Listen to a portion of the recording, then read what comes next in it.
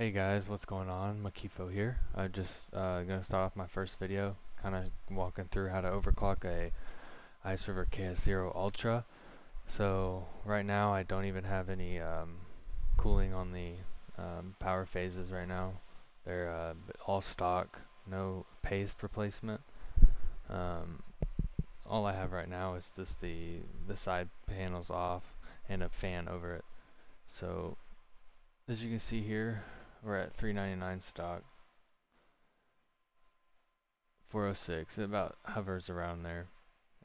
So what I'm going to do, I have a PB Farmer firmware installed on this. You can go to his GitHub and download that. I can link it in the description if you guys want.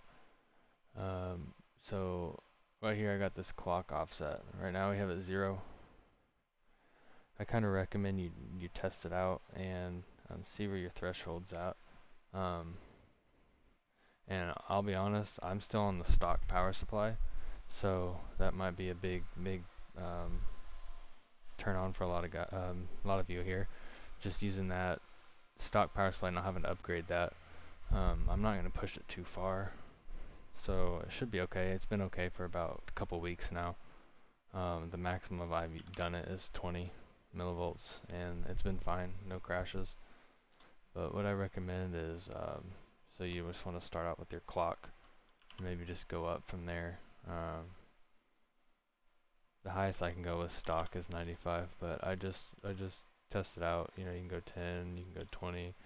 So right now, let's do 50, and then the highest I can go in here is 20, but I'll just keep that 0 for now, and we'll test it. Alright, I'll hit save, and then we'll come back, and I'll come back once it updates in about 5 minutes. Alright guys, it's been a few minutes, and the hash rates got updated. We're at 421 right now. I went ahead, while it was paused, I added a little bit more megahertz and millivolts to my KS0 Ultra. Again, this is no power supply upgrade, so it's still the stock power supply. I think it's 120 watts. I didn't want to add too much to it, but if you can squeeze a little bit out of it without hurting it. Right now, it's at 95 and 20, and you can see it's slowly starting to climb.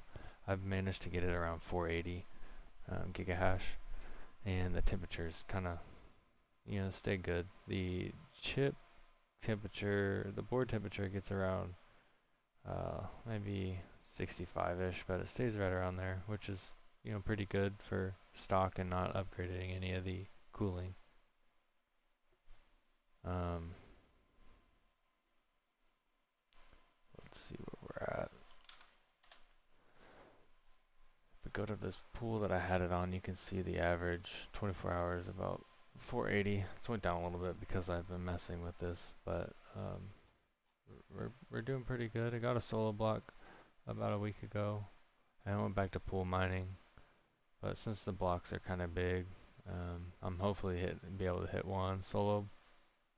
I got also placed an order for a couple of gold shells, the K box pros, and then I managed to get a KS2 light. So I'll definitely get a video going once I get that in and get an unboxing video. Maybe open it up and see what it looks like on the inside. Hopefully getting it early from Ice River, working with them, so shout out to them. Maybe they can make something happen. But stay tuned, and thank you guys for watching.